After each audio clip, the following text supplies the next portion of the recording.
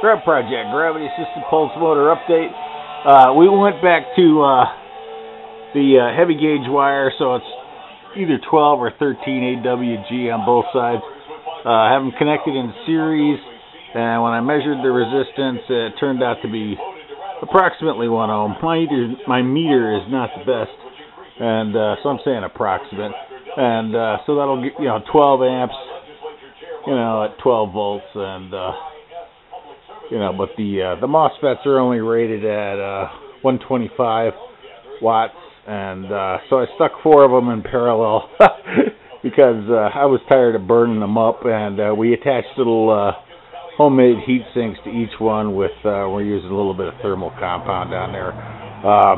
As it turns out, the MOSFETs I bought, they were real inexpensive from overseas, and when they shipped them to me, they stuck them in baggies instead of static resistant packages, and as a result, a large quantity of them are not functioning. So that attributed to a lot of the problems we had earlier as I was trying to test with MOSFETs that weren't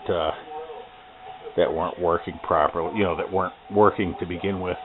And but at this time, so about 30 or 40 watts are going through each of the MOSFETs. And when we turn it on, we're getting an effect. It's working. At least it sounds like it's working. And this is the effect at the other end. We have way too much weight on the pendulum, and that's stopping it with my hand. So we'll have to add more weights to the other end. I'll have to go to the hardware store and pick up some bolts, nuts, and washers, and we'll increase the weights, and we should be able to get better performance. But as far as wattage or amps going through the coils, I don't know. I think we just about maximized it at 12 amps. Closer to 20, we're going to get more performance, and then we run into the problem with, burning up the sets because of overheating.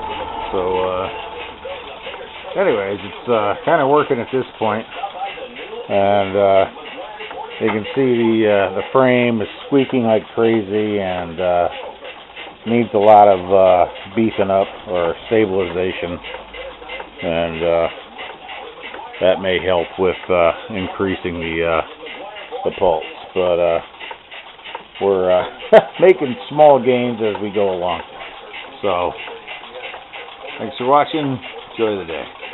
We'll run this for a while and see what kind of drain it sticks on the battery.